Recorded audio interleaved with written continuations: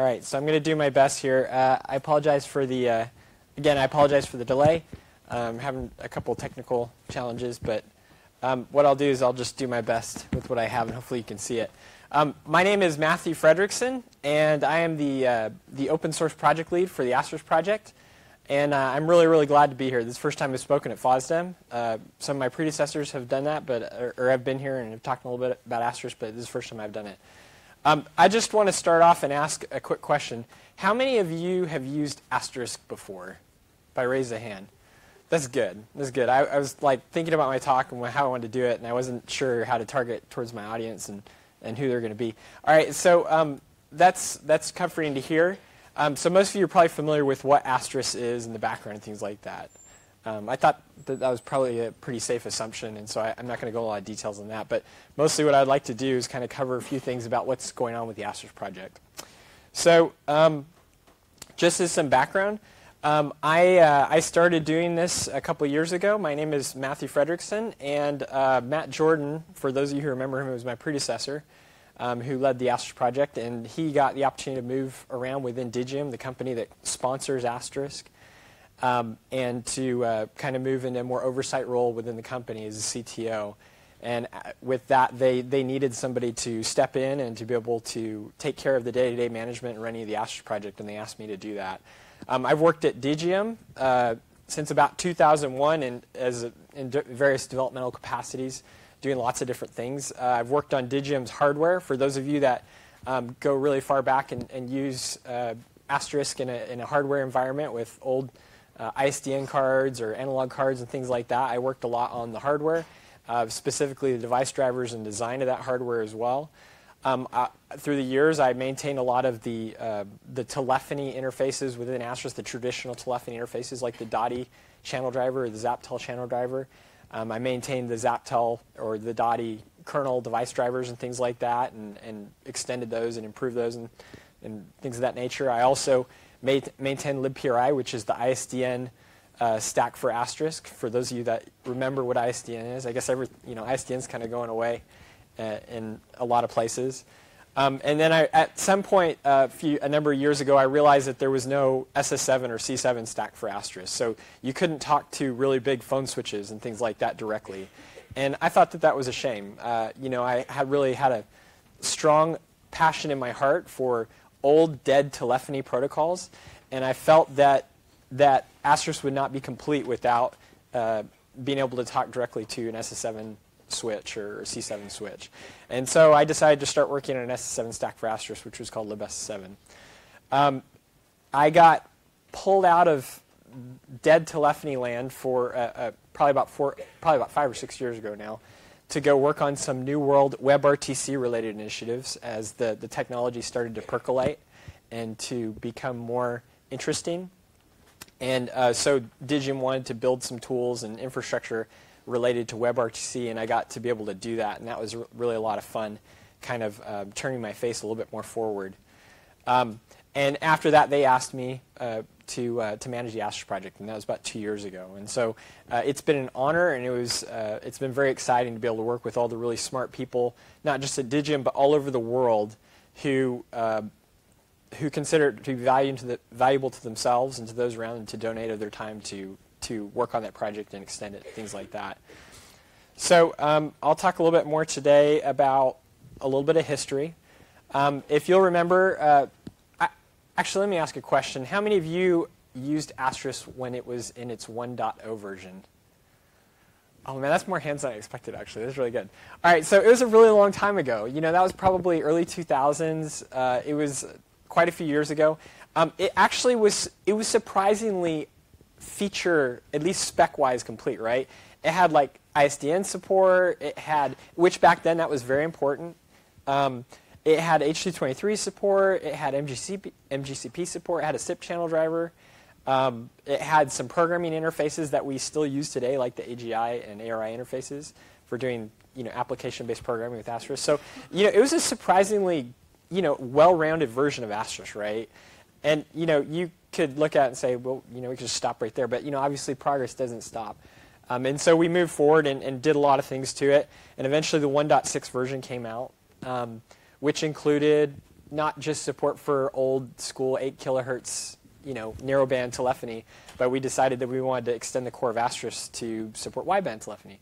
So your calls sound a lot better, and you can hear the difference between different, consonant sounds and things like that better, and the quality is better. Obviously, since I implemented SS7 support, I feel a shameless obligation to plug that was the version that we merged in SS7 support into Asterisk. And then some more time passed, and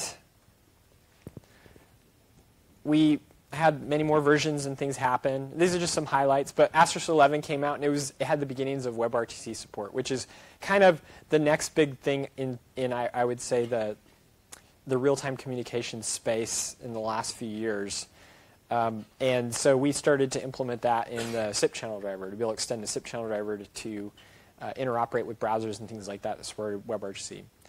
Asterisk 12, we decided that the SIP channel driver that we've been using for like 13 years or whatever it had been had gotten to the point where it was very difficult to work on. It got to the point where we tried to make changes. We tried to fix a bug or something like that, and it was built in such a way, and it had not been redesigned in such a way that it was easier to work on, that if you tried to fix a bug, you ended up creating like 3 or 4 more. It was the point where we were not happy working on it, and we decided to take a step back and to write a new SIP channel driver that was better architected and better suited for extendability and for changing and for bug fixing, and it had a better, from the get-go, better tested implementation. And so we did that, and that's where the PJ SIP channel driver came from. It's based on the PJ Project SIP stack, and it's worked very well. In Asterisk 13, we added a new interface called the ARI REST interface, because RESTful interfaces are very popular. They make a lot of sense, and they're, from a programming perspective, and that's kind of where the industry was going. So we built a REST interface for Asterisk. We did some more work on the PJ SIP channel driver as well. And Asterisk 14, which was the previously released version of Asterisk, included more ARI improvements, so more fleshing out of APIs and capabilities that you could do with the REST interface in controlling Asterisk. More PJ SIP improvements, and we moved asynchronous DNS into the core of Asterisk, which is a good thing for a lot of people. So Asterisk 15, that's what I want to talk about. That was the most recently released version of Asterisk, which was in October at Astricon. So we kind of looked at where things were going and what Asterisk had been doing, and Asterisk lives in this land which merges old and new worlds, right? That's kind of where it gave its birth, is you could connect to really old telephony protocols and you could merge them with new world telephony protocols. Like, in early 2000s, that was maybe talking ISDN or something like that, and then be able to connect it to a SIP call, or even an H.323 call, which, now seems like, dinosaur technology. But, that's kind of where Asterisk has lived, and we kind of realized that there was a space that we needed to fill in terms of bridging these old and new worlds, again, with Asterisk and video. And Asterisk actually has had video support for a very long time. It's been limited, and there have been some areas where, given how the market has changed and the requirements of people for applications have changed, we decided that there needed to be some changes within the core of Asterisk as well to be able to keep up with that market.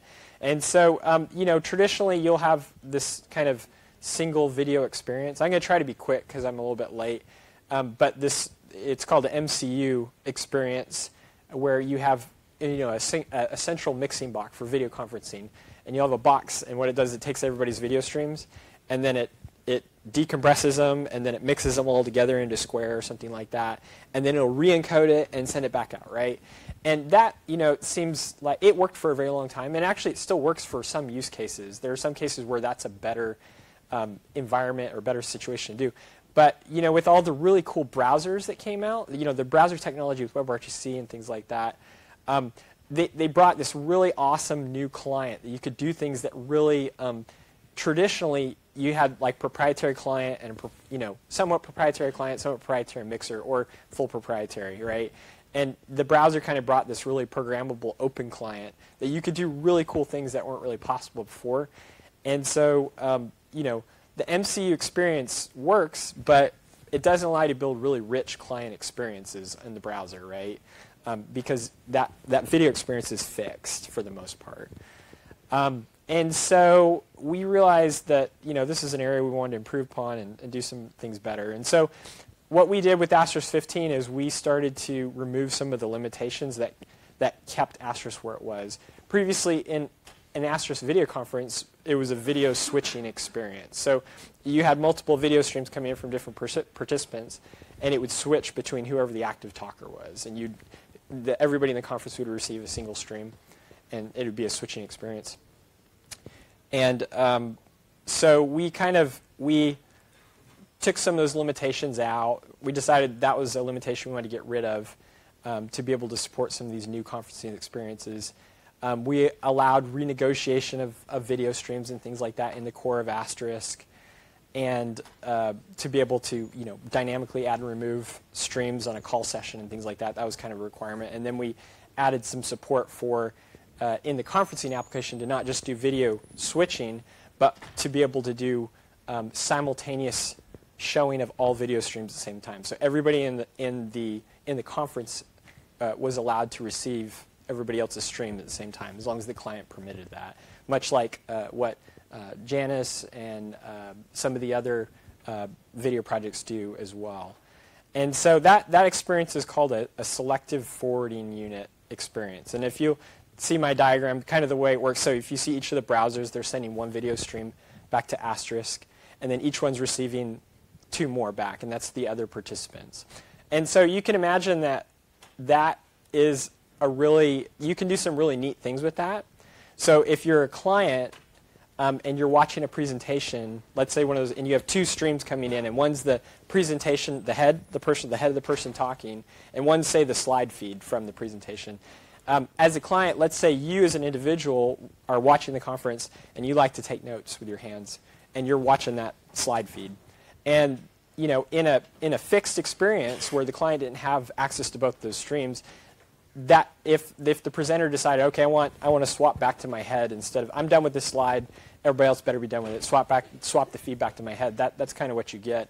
But with an SFU type experience, you have access to both streams, and you as a participant can say, I want to hold on to the slide stream longer so I can finish writing my notes and things like that. So you have the ability to make a lot more powerful, from a client perspective, experiences with the SFU environment, which is really compelling. So anyway, that's kind of what we did with Asterisk. Is we took that approach and we tried to make Asterisk into a video selective forwarding unit. So let's see. I'm going to talk a little bit more about some other things in Asterisk 15. But if you'd like to play around with the SFU support and things like that, they're on the Asterisk GitHub repo. We have a sample client, a browser-based client that you can download, and you can hook it up to Asterisk and things like that, and see, you can connect your friends to it, and everybody can see each other and wave at each other at the same time and things like that. It's really fun to do to see. I'm going to talk just a couple minutes about some of the general improvements in Asterisk 15. Okay, I got to get moving quicker. All right, so this is just going to have to be really quick. But we had a number of platform improvements in Asterisk 15. Improvements for GCC 7, build fixes for FreeBSD, build fixes for the herd, which was pretty cool to see because I hadn't done anything personally with the herd in many years. There's Alembic support for MS SQL, which is our database migration layer, Alembic, that we use. And then the PJ project, for those of you that build Asterisk currently, it's downloaded and built by default as part of the build process, so you don't have to go and find it and things like that. We also have some new sounds for Asterisk. We added the 2.0 OAuth protocol for XMPP motif, the channel driver there. We merged in some patches that were contributed by a gentleman named Dennis Gousset, and there's another gentleman, I think, in Berlin that also worked on that, but to do stereo support in the ConfBridge application. So if you have an endpoint that supports stereo audio, you can listen, and you can have people positionally be in different places in the conference, and you can hear it being in different positions. It's kind of neat. There's some more debug utilities. We added support for some more WebRTC technologies that were necessary as part of our SFU support, like RTCP mux, VP9 codec pass-through, some convenience options for setting up WebRTC and things like that. We also added support for a technology that we've been really holding out on with Asterisk, which is called Bundle, which is a technology used in the browser to multiplex audio and video streams over the same socket and the same RTP session. And that was something that we needed to do a lot of the video things. So just as a quick heads up, for Asterisk 16, you may be wondering what's coming out. I apologize it's so brief, but I think my time got eaten up by technology stuff. But some of the goals for Asterisk 16 are we're going to continue to flesh out Asterisk SFU APIs. So from an REST API perspective, being able to control Asterisk better with REST and things like that, and be able to manipulate and mutate the conference experience that you're having. We're planning on improving Asterisk video resiliency in poor network environments. So we discovered that after we did the SFU support that there were some technologies that made the experience a lot better when there was high packet loss and bad Wi-Fi networks and things like that. So we're working on some of those. And then we're going to be continuing to improve the PJSIP performance. And so I think that's pretty much it as far as my time goes. I don't want to run over and take much time. There was some really, is Alexander Trout here?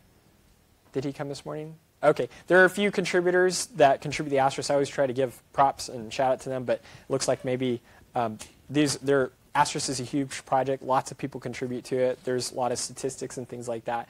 I can't understate how big it is and how much it is to how many people are involved and things like that. But I always try to recognize them. So just as a reminder, if you're running Asterisk 11, it's time to get off of it. It's end of life, like as of last year, like in October, November. That means it doesn't receive security fixes anymore. So if you're running it on a public network, you don't want to do that, right? So Asterisk 15 was released at the same time. So get forward onto either Asterisk 13, which is the current LTS, or 15, which is the current, most recently released version. Just as a heads up, typically the odd versions of Asterisk releases become LTSs. Asterisk 15 is an exception. We changed it. Because of all the video work we did, we decided to wait to make a new Asterisk LTS release until Asterisk 16 instead. And so presumably this year in October, Asterisk 16 will be LTS. Anyway, thank you very much. Sorry to take so much of your time. If you have any questions, feel free to come afterwards and ask me because I don't want to take too much of the next speaker's time.